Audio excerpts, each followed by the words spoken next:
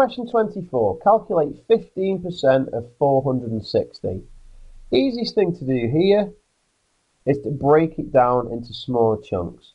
So, first thing we need to do is work out 10%. Then, once we've worked that out, if we get 5%, that'll be easy because we'll just be able to half the 10%. And once we've got 10% and 5%, we'll just have to add them together to get 15%.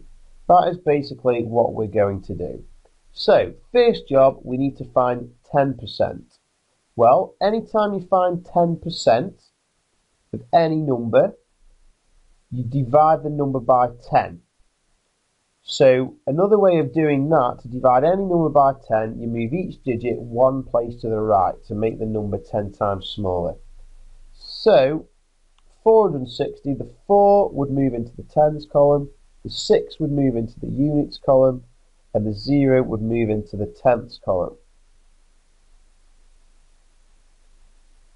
So basically, 10% of 460 is 46.0, or just 46 if you like. So 10% is 46.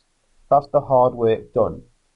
5% is going to be easy. It's just going to be half of 10%. Well, half of 10% is 5%, so half of 46 is 23.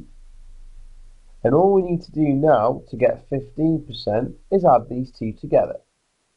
So, 6 add 3 is 9, 4 add 2 is 6.